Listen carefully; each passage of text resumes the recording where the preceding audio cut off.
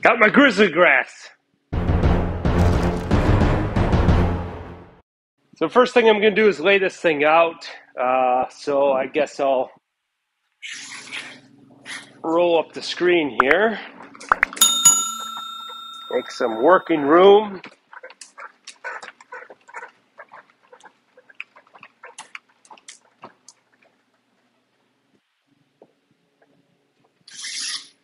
Pull the curtains back.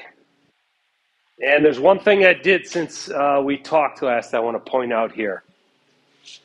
Before we get to laying out the turf here, I want to show you one thing I did with the end of these mats, and it's really around recessing that weight bar that's in the bottom of the impact screen. So I just cut a 2x4 and I'm just putting it underneath the mats here to give a ramp effect on the end of the mat so that bar can live back here and not be on the ground, so it keeps the screen tight, but just kind of hang in this area while hitting. And I've had no ball to bar interaction since I did that, so I'm going to keep that in place. But I'm just pulling that 2x4 out for now to lay the turf down, then I'll slide it back under there.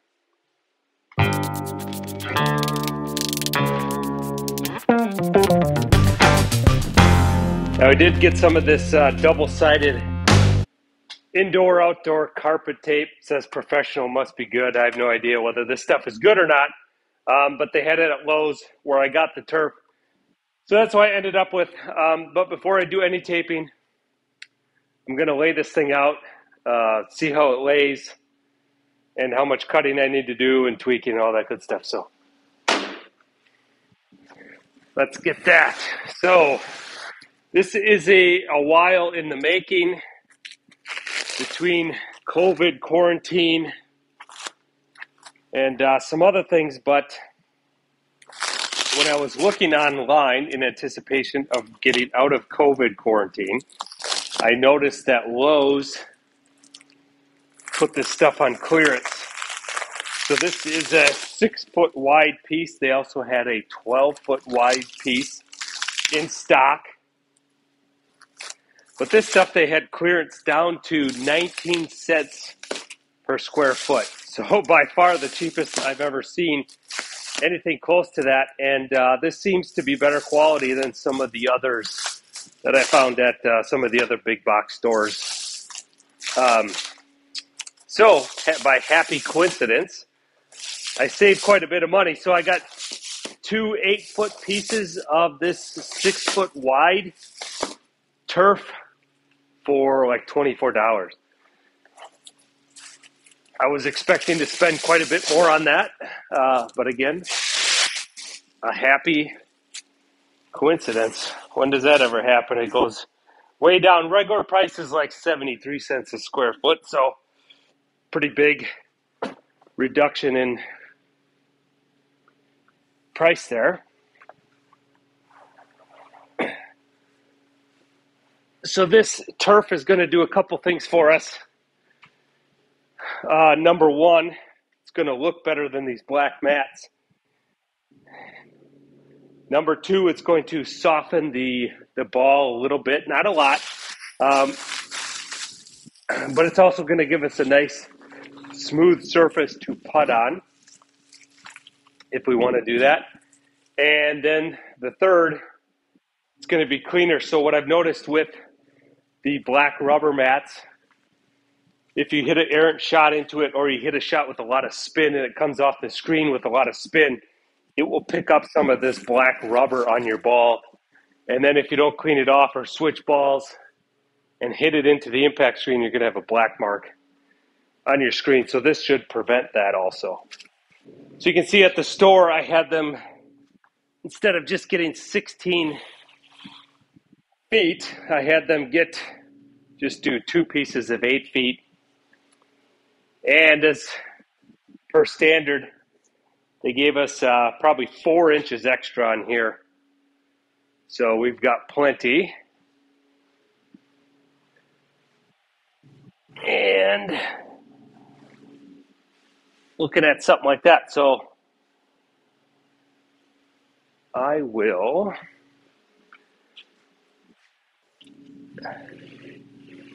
be lining up this seam and cutting off this edge.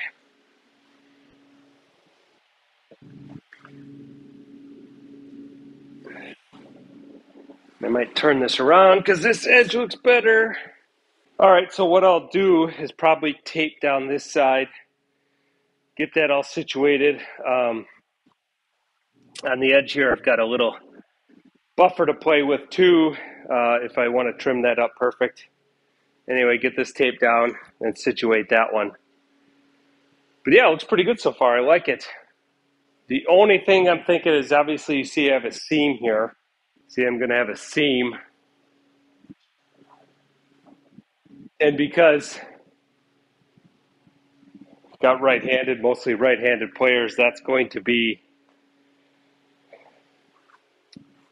in line with the player. Now, I can either move this seam over to this area and it won't be in the hitting area, and that's what I'm leaning towards, but actually it would be a good alignment tool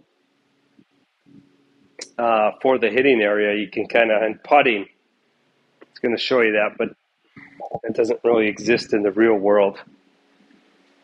So, I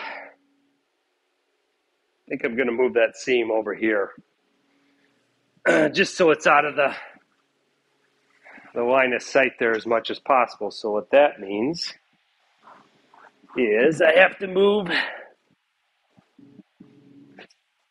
this piece over here so that I'm going to trim on that edge.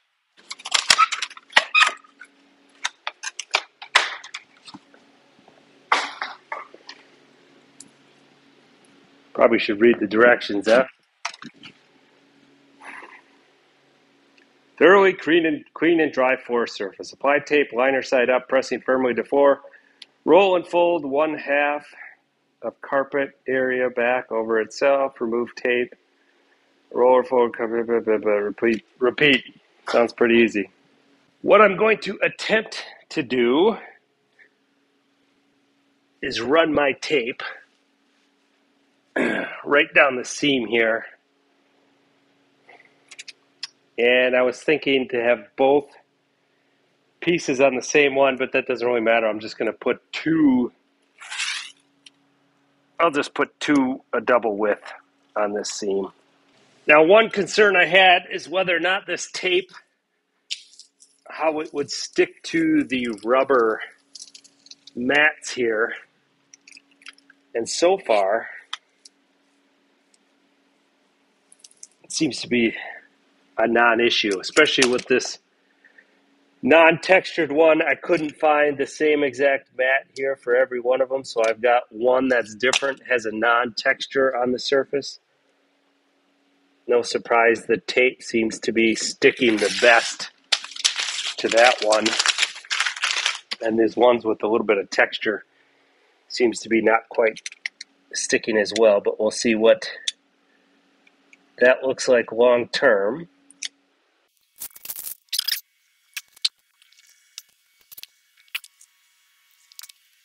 So I've got this edge down. Honestly, it's not really that great. It's not sticking to this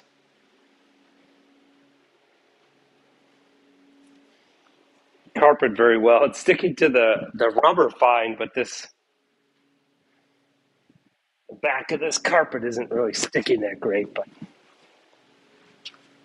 oh well, doesn't have to be amazing here.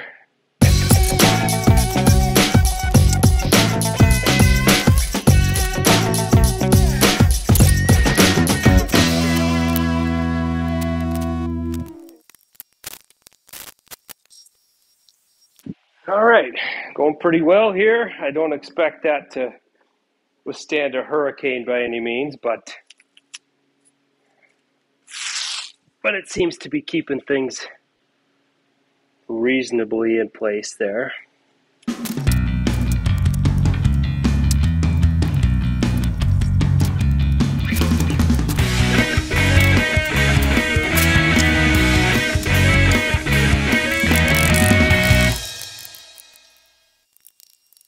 So I got the seam done, this side taped down. I just have to finish putting some tape on that side to secure it a little bit, then go around and clean up all the edges, trim it up.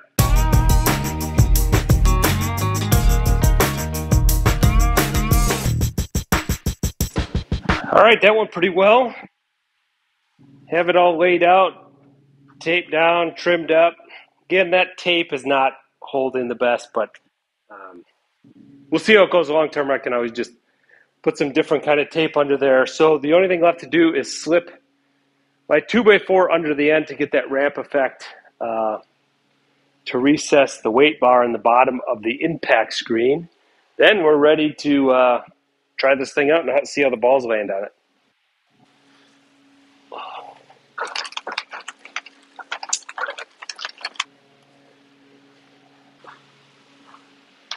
Yeah, it looks pretty good. I'm liking it.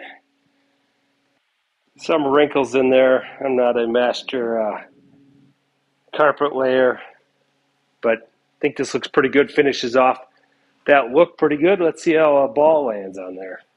I'm not expecting a drastic difference. This isn't a very plush carpet, and the main reason for that is the taller ones get pretty expensive. But the other thing is putting.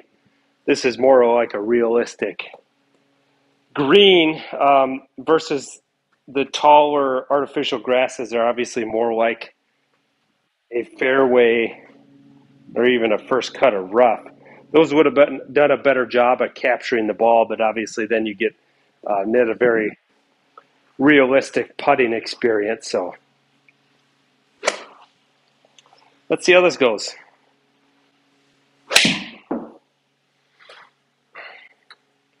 Pretty good. Definitely still rolls back, but versus what it was doing on the rubber, that's slowed down quite a bit.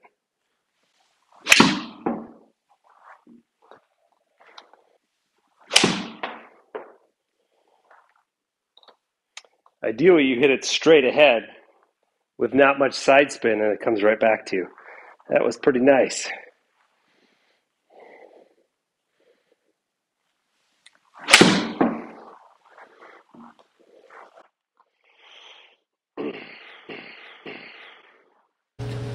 So I've been hitting into my screen about a month here and using it very heavy, probably hitting into it at least once a day for half hour, 45 minutes. And I've been doing speed drills with the driver, and I'm up into the 160 mile per hour ball speed range. So I've really been testing this thing out, and the first thing to break, not a huge surprise to me, was my bar, the 3/4 inch steel bar I've got in the bottom here to provide weight for my roll-up screen, ripped through the end here. Let's get a look at that. So what I did here is I wrapped this fabric around, sewed it across the top to create this sleeve for the bar, and then the screen was bunching up on the ends. So what I did is I sort of tensioned this fabric and then sewed the ends there to stretch the fabric in the cross direction, and it ripped through here. And you know, reflecting on this, I could have done a better job of chamfering this edge and getting rid of the sharp edge on the bar.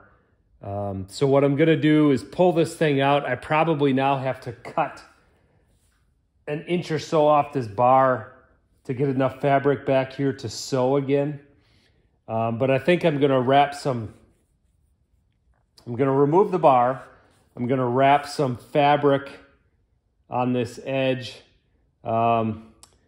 Probably take my grinder and chamfer this edge better, wrap some fabric, tape it, put it back in, and again, I have to trim it, but put it back in, then sew that back up, and I think that should take care of the problem.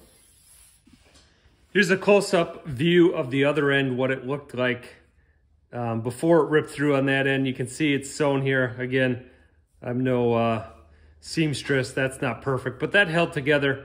It's starting to tear some of the fibers in the material here on that edge. So I think chamfering that edge better, adding some fabric and some tape so it's not such a pressure point on there, I think should be a good long-term solution.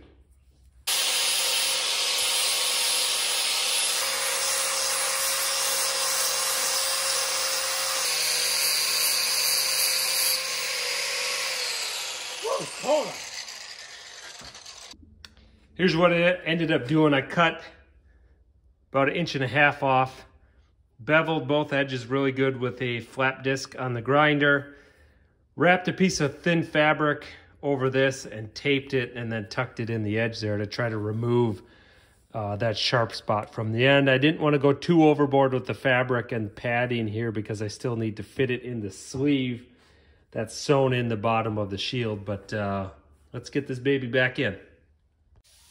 There we go. So all I have to do back on this end, I had to shorten this so I'd have some more fabric. I can put sew this closed. So I'll do that, and I was hoping I have enough then to come back on this side and move the bar in a little bit so this wear point is shifted in from where it used to be. So we'll see if we've got enough to do that.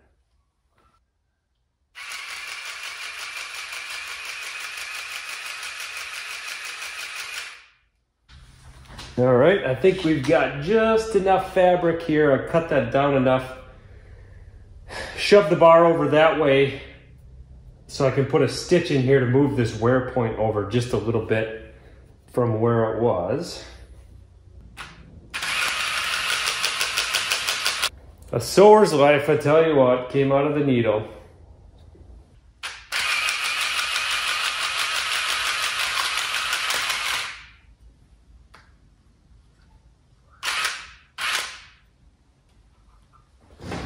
All right, we're back in business, sir. We'll see how it holds up like this.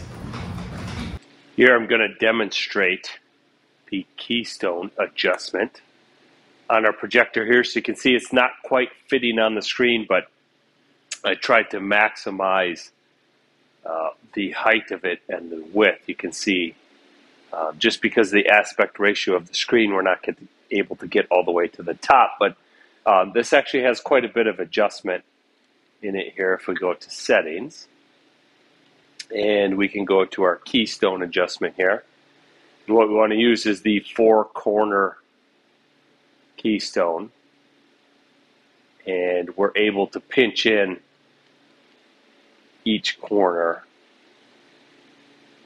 and so this is able to create a little bit different aspect ratio there, but you can see I'm nearly maxed out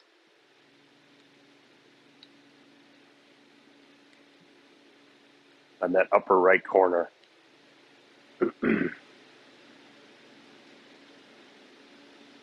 So that's the best way I found to be able to really maximize the screen height and the width. You can see there we're getting most of the screen.